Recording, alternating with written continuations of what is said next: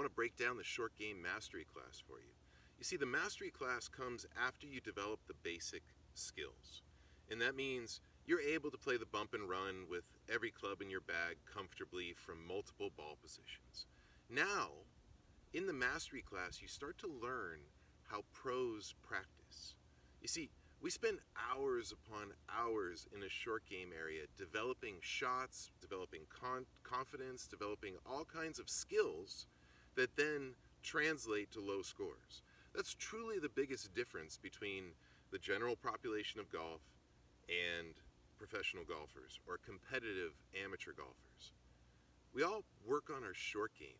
We know how to get the ball in the hole. And so, regardless of how far you hit the ball off the tee, if you know how to get the ball in the hole, just the other day I was talking to a friend of mine who's played on the European Tour, Asian Tour, South African Tour, tells me stories all the time about Trevino and Seve and Palmer and interacting with them and playing with them and giving them lessons or taking lessons from them. It's all about short game. That's truly the thing that the general population needs to absorb. Instead of buying another driver, you should be buying more wedges, because that's how you get the ball in the hole. So in the short game mastery class, what I'm doing is I'm teaching you how we practice. So practice can become kind of tedious or even not fun for the general population. Well, you have to make it interesting for you, and you have to make it purposeful. So short game mastery class works like this. If we're going to break it down into a 1 hour segment, because that's what Golf Test Dummy is going to be doing for you, it goes like this. The first 25% of the time, you're just hitting the bump and run with a pitching wedge from the center of your stance to one target that is a very simple target. You're not trying to play a big break or anything like that. It's a very basic and benign type of chip shot. The type of chip shot you want to leave yourself every time that you miss a green. Maybe 35 feet, 25 feet, something like that total distance. A very small and simple shot. And during that first 25% of the time, you want to be making sure that your mechanics are sound. Yes, you're hitting the ball solidly. Yes, you're keeping your weight still. Yes, your setup position is good. You're getting a repetitive and consistent result that you're seeing in the shot. And then from there, the next 25% of the time, you start to work from the same area, but with multiple clubs. So if I'm going to be here with pitching wedge, I'll probably be about a yard behind me with 9-iron, and 8-iron, and 7-iron, and sand wedge, and lob wedge. You see, so you start to pick the different spots where each of those clubs start to work for you. And you continue to do the same thing. You're basically just solidifying your mechanics. You're holding still, your setup's good, and you're allowing the club to do the work. And what that ends up doing is starting to create different reference points for you so that you understand how far each club flies and runs out, but in a very basic and fundamental controlled area. Now the next 25% of the time, you start to just take one ball, but all of those clubs, 7-iron, 6-iron, down to your wedges, whatever you feel like you can comfortably carry around, the more clubs you have, the more tools you have.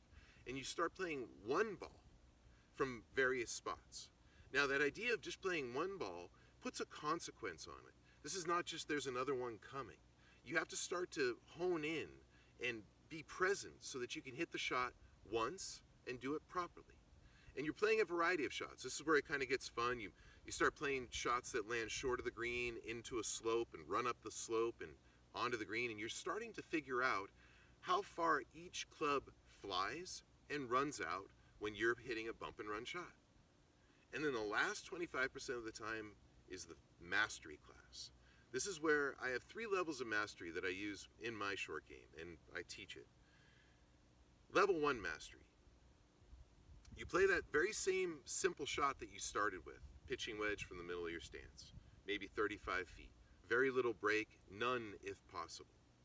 No uphill, no downhill, very flat and simple shot. And what you're trying to do is you put a 3-foot circumference around the hole. You can use ball markers, and you can use your putter or whatever club in your bag might be 36 inches, and you lay out 5 or 6 ball markers around the hole. And what that does is it gives you a visual reference to how far your target area is. And obviously you're trying to hit it inside of 3 feet so that you can get up and down consistently. If you're hitting all your bump and runs inside of 3 feet, right, you're getting up and down. So level 1 mastery is you play 9 shots in a row inside of that 3-foot circumference. And then you play level 2 mastery. That is 18 in a row inside of that 3-foot target with 1 make. And then level 3 mastery is 27 in a row inside that target with 2 makes. Now this will take you through an experience, because it's kind of remarkable how you're able to do it a few times in a row, but then distractions will come in. The reality of trying to achieve your goal will come in. Things will start to float through your mind. And that's one of the purposes of this mastery drill. It's to start to deal with stuff like that, because that's what happens on a golf course, you know?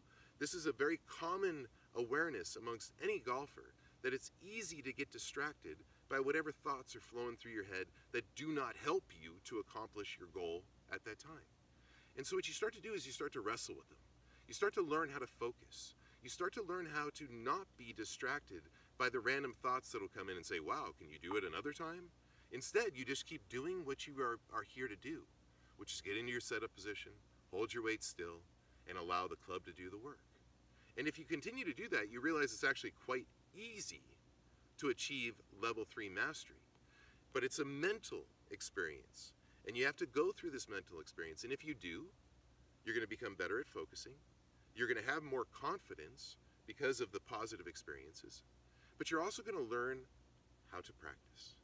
And you can practice purposefully when you set yourself goals to achieve and you set out to accomplish those goals.